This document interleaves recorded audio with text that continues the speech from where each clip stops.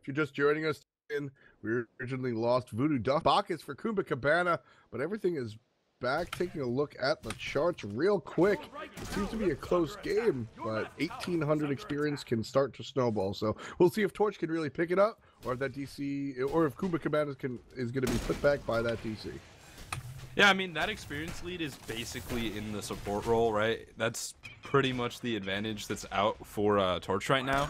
And One Glance is going to be able to take advantage of that. He's quite a proficient ADC player, and so he's just sort of going to know how he can and how he cannot push his advantage. And right now, it's just by him soloing lane. Artemis has returned to base, so One Glance just picking up solo experience before the 3-minute mark is a big advantage for that ADC. And the thing about Apollo, the moment he gets so far ahead that you can't trade with him, he is the best hunter in the game. Yeah, that audacity that allows his passive allows him to attack 50% faster is actually really potent once those basic attacks start to come online. Oh yeah. Devo Glow's finished is almost good enough, but obviously the second he touches Rage, you just really can't do anything about it. So that's going to be kind of frightening. And already level 5 to level 4 and 2 on Artemis and Bacchus respectively, he's already taking an aggressive stance in the lane, able to tank the front minions while basic attacking them down, and he's already asserted his dominance on this lane. I mean, let's be honest, he has the best global presence, and if he's beating you in lane 2, there's nowhere you can go that Apollo will not be able to get there and be better than you. So, very scary if he gets far ahead, and that means we're gonna need to see Gangsta the Toonbots, who is level 5, but his ultimate only just coming online, hasn't been able to use it yet. Left Gold Camp has gone down to Torch, and now Headshot and Defoe heading into the middle lane. Probably not going to be able to get too much. They don't have a blink on their Ymir yet, but that's probably something they're going to want soon, is Ymir Circuit ganks very strong. Ymir Circuit gank can be extremely strong, whether it's madness into an ultimate from Ymir or a freeze into a great deathbane coming out from the Circuit. There's a lot of different ways you can hang that. And right on the left side, we're seeing some aggression from Kumbha Cabana, but here comes Defoe trying to help out his Apollo. 6-6 on them, 6-3 on the opponent. So Bacchus really has to play this carefully, because One Glance, as we talked about with Apollo, already very strong and doesn't even have the item finished yet. Oh, in the solo lane though, Circuit with the last breath onto Aphrodite. She's not going to be able to heal Madness. Deathbane gets the kill. Headshot 1-0. First blood, level 7. What more could you ask for? Delivery. Well, you could ask for a blue buff on the invade right there, and it looks like 2 members deep are going to go ahead and pick up this blue buff. Only one there is Lieutenant Snugglekins, and he's just not able to provide enough resistance. Level 5 on his speed buff, you know, if Torch wanted to be aggressive here, they really could just take it with Poseidon coming in the back, coming up the middle lane. So a little restraint shown there by the members of Team Torch, not invading on that speed buff as well, because that would have been a dead monkey, Kret. Yeah, I mean, Circuit was out of mana, which is a bit of a downside, and so maybe Headshot... I mean, usually your jungler is the one calling jungle invades, so maybe he just didn't think about it because he didn't have the mana. But it definitely was an option if they got the rotation from the middle lane. Support onto Snugglekins, maxing that Frost Strike. You can see the effect of it as Poseidon's taking damage as well. Good Kraken onto Vulture, and he's going to maybe take a tower hit. No, great backfire just to get him out of danger, and no one dies in that explosive engagement. Beautiful Aegis right there coming out of Skinu. The Poseidon just barely able to activate it before the Vulcan hit. I mean, that's not a rank 3 active. That's Skinu. Oh, Skinu! Double kill. And Vulture gets the double kill right there. No Aegis available to him right there, as it's a level 1 Aegis with 150-second cooldown. So Vulcan picks up the double in the middle lane, while Sniper falls down to the wayside in the solo lane. So that's going to be a 3-person kill all aboard, and Torch leading the game 4-0. Yeah, Torch has a big advantage, 5-0, as One Glance is able to take down Pogue Mahone on the way back into lane. So, Chunga Aphrodite, we mentioned it in picks and bans, and that it's essentially an even match because there's so many different advantages and there's so much intricacy, but when the jungler comes and gets that first blood in the solo lane, it's no longer an even match. Actually, in the duo lane, Voodoo Duffman going down to One Glance, just picking up an easy, I guess, prolonged double. But, yeah, now that Chunga has the advantage, she should just be able to press it and win the lane. Yeah, I mean, that's definitely what we're going to see, guys, because we were talking about the matchup and how intricate it is, and that's all assuming that it's evenly matched as far as experience is concerned, as another kill goes down in the middle lane to the Vulcan. But again, that solo lane being ran by Chang'e, tower almost already down, and One Glance also running this duo lane. Level 7 to level 10 are the Hunters, and One Glance has just been trading blows with this Artemis the entire time, really not able to have any pressure against him. So Poke Mahone just not able to do much against this level 10 Apollo with Devo Gloves already built and Audacity ready to go. Yeah, in the duo lane, there's just so much pressure on that Artemis.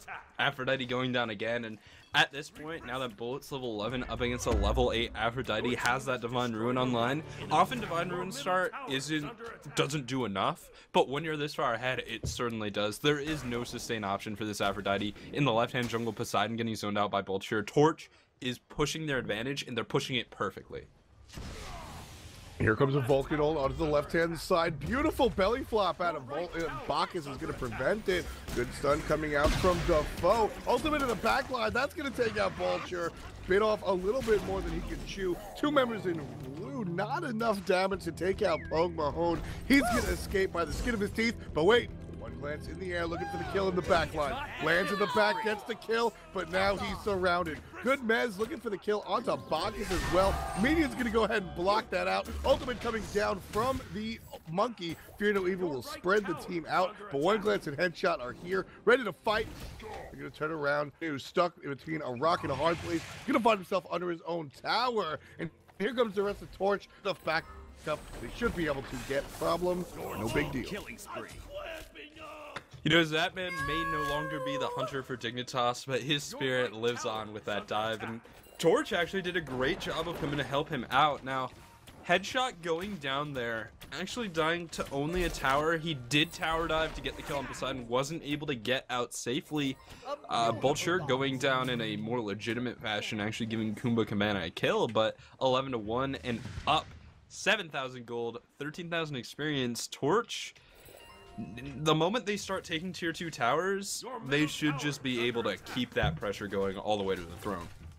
Yeah, I mean, we always make the joke about the Zatman dive or the Apollo or the Apollo going too crazy, but I think this situation, and it's intricate, so bear with me as mid camps go down on the right side. This is only the second spawn past the original that are going to go the way of Torch.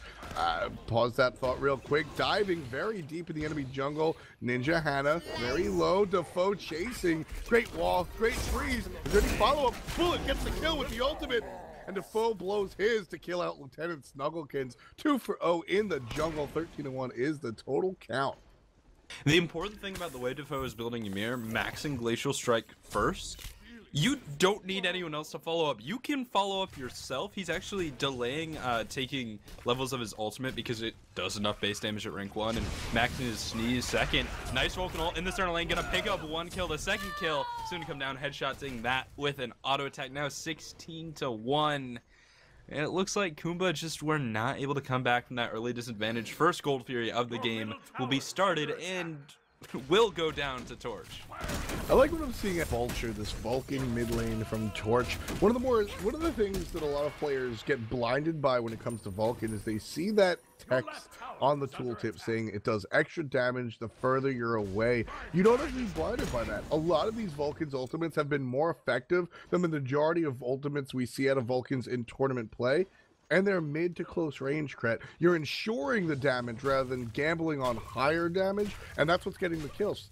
Those 2 kills in the middle lane, mid-range Vulcan ult, sometimes that's all you need.